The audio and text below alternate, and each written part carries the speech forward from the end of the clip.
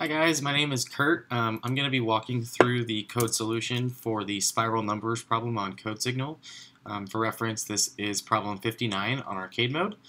So let's get started. The instructions say that we need to construct a square matrix of size n by n containing integers from 1 to n squared in spiral order starting from top left in a clockwise direction. So if we have the number 3 as our input, then we need to create a 3 by 3 square that counts from 1 to 9 like so. I have another example down here for a test case of 5. So if we have 5, we're going to have a bunch of subarrays of 5 length long, and it's going to count from 1 to 5 and then go all the way around the circle until it hits the middle at 25.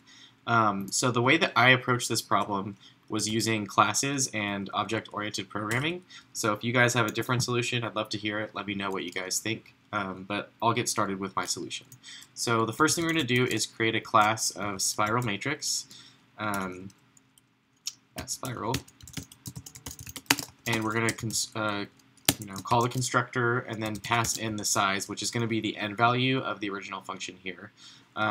So inside the constructor, we're going to need a few properties. We're going to need a this.row set to 0 and a this.call set to 0. And because this is a 2D array, these are basically going to be our current coordinates that we're going to be filling in as we go around our arrays. So I'll let you know more about that in just a second. We'll need this.counter, which is going to be set to 1, so that's going to be the starting value of 1 that we assign, and then we'll just keep incrementing it as we move along. We're going to need this.size to determine how big the array is going to be, and that's just going to be equal to the size. And then we're going to do two cool things here. So we're going to use vectors and basically using an array of directions. So this is also going to have subarrays, and I'm going to fill in the values here and explain what they are. But basically they are vertices, or ways that we can determine what direction we want to move our coordinates as we go through and loop around the array. So it starts from going left to right, and then going from top to bottom, then from right to left, and then going back up. So basically, the first value in each subarray is going to be your row. So it's going to correspond to this, and then the second value is going to be the column. So if we start here, then we want to go in the right direction. So 0, 1 means that we're going to be adding 1 to the column every time. Incrementing our column is going to make us go across the array like this. When we get to moving down the rows, we're going to increment the row instead of the column in our when we're calling it, and it's going to force us to go down each row at a time, right? So we're going to go down the rows this way, and then the negatives are just the inverse of that, right? So we're going to go left by decreasing the columns instead, because we're going to be starting at 9 and then going our way across to 13, and then we're going to be decreasing our rows when we go from 13 back up towards 1. And then the last thing we will need is a directions index, and we're going to set that to 0 because we want the direction to start going right. So again, when we access it, it'll be calling this directions at the directions index, so that will be the first value.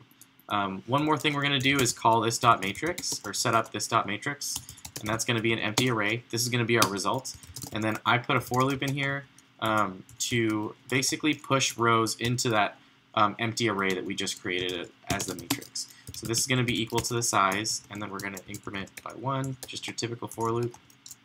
And then inside of here, we're going to push new rows of the matrix, or new arrays as rows into the matrix. So we're going to instantiate a new array, and we're going to make it this dot size, and then we're actually going to fill it with the value of 0, and that's going to be important later on when I describe how we're going to go across implementing it. So currently, after we call the constructor and the constructor runs, it's going to set up an array of n by n, and every single value inside this 2 by 2 array is going to be 0. So there's going to be 3 methods that we're going to create. One's going to be fill, which is going to basically just populate the numbers inside of the array. The next one is going to be check next coordinate, and I'll explain how this works in a second, but we're going to be using the next row and the next column as arguments. And then the last one we're going to do is change direction. We kind of already went through the explanation of change direction, so I'm actually just going to code this out right now. So as we were saying, we start at 0, 0, because that's the row and column that we start with. and then we're going to go across, and then when we hit past 5, when we're going to get to this point, we're going to be trying to access a spot on the array that doesn't exist. So when we get to, like, it'll be this dot matrix at 0, 6 will be, or 0, 5 because it's 0 indexed. So when it hits there, it's going to be undefined, and then we're going to need to change directions and start incrementing the column instead. So to do that, all we have to do is set this dot direction index ++. We're going to increment it by 1 to move up and change directions or change vertices. And then we have to make an if statement in here to check and see if this dot direction index is equal to, sorry, I like to use strict equals, this dot directions dot length. Because if it reaches the end of the array and past the end of the array, we want it to go back to the beginning so that it does that circular motion of going right, down, left, up, and then right again. And then that will be it for this. We need to make sure that this dot direction index equals 0 in the case where it equals the length, and then it'll just circle back. So back to the fill method. In here, we're going to use a while loop, and we're going to say while this dot counter is less than this dot size squared +1. And we're doing +1 because we want to make sure that the last value of 25 is included in the while loop. If we just do this dot size squared and it's less than, that won't work. I guess another way you could do it is less than or equal to this dot size. So we could do that. I'll just stick with that. The next thing we're going to do is destructuring using ES6, and we're going to create 2 variables called drow and dcall. And this is going to be equal to this dot directions at this dot direction index. So again, I've already gone over this, but basically we are taking these values and assigning them to these values here when it's on the first iteration of this loop. So drow will be equal to 0, and then dcall will be equal to 1. The next thing we're going to do is we're going to create 2 more variables, nextRow and nextCall, and we're going to destructure those off as well. And inside the array that we're destructuring from, we're going to say this dot row plus drow, and then this dot call plus dcall. And so again, the next row and the next coordinate basically is going to be whatever these values are, right? So if we start at 0, 0, the next one is going to be 0, 1 because the column is going to get incremented since the dcall is going to be 1 over here. So in the while loop, after we create those variables, we're going to start by saying if this dot matrix at this dot row at this dot column is equal to 0, then we know we're at a place where we know that we're inside of our matrix, but we haven't put a value into it yet. And so what we're going to do is basically just say this dot matrix at this dot row at this dot call is equal to this dot counter, and then we're going to increment this dot counter so that it's the next value in our circle. And then after that, we're going to do another if check, and this is where we need to use this dot check next coordinate. And we're going to pass in next row and next column. And so this dot check next coordinate is going to be a method that returns us a true or false value. And so all we're doing is basically in the while loop checking to see if the next spot in our 2D array actually exists. So if we're saying going to the right, right now, so the row is going to be equal to 0, and then we're incrementing the column value, which is next call, by 1.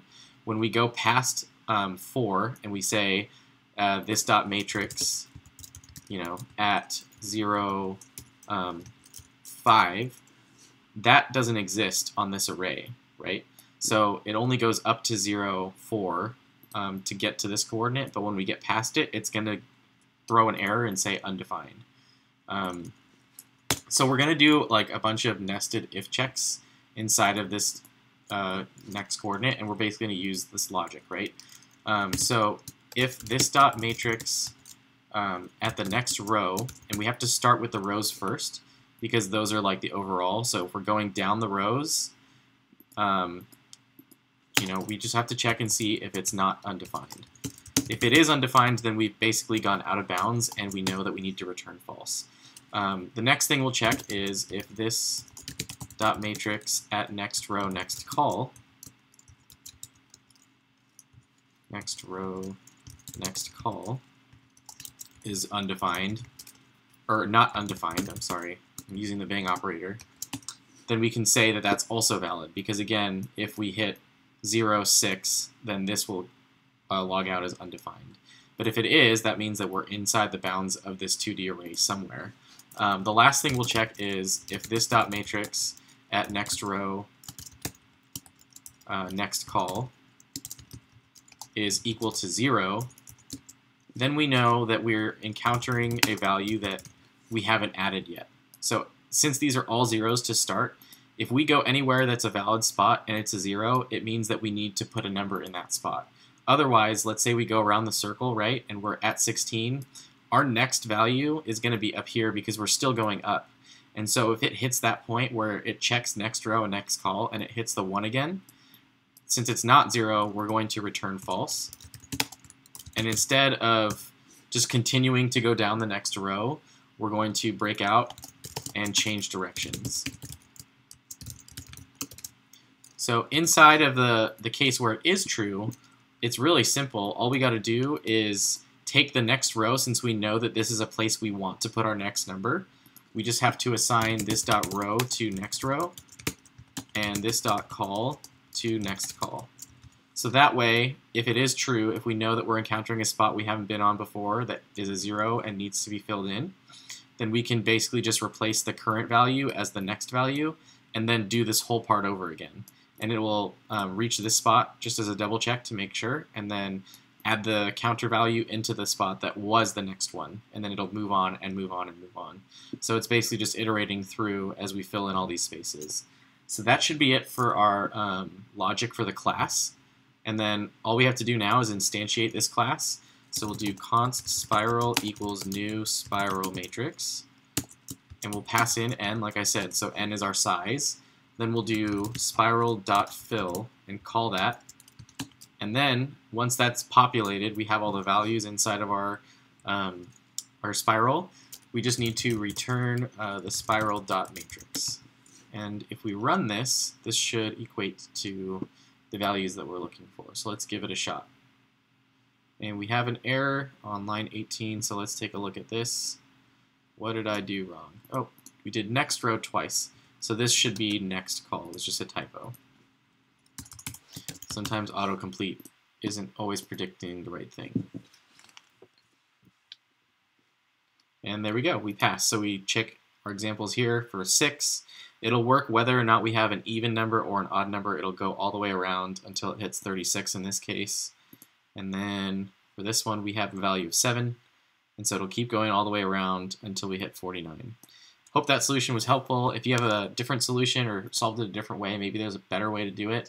This is what made sense to me, and I thought it was pretty cool using classes and stuff. So yeah, love to hear your thoughts. Thanks. Bye.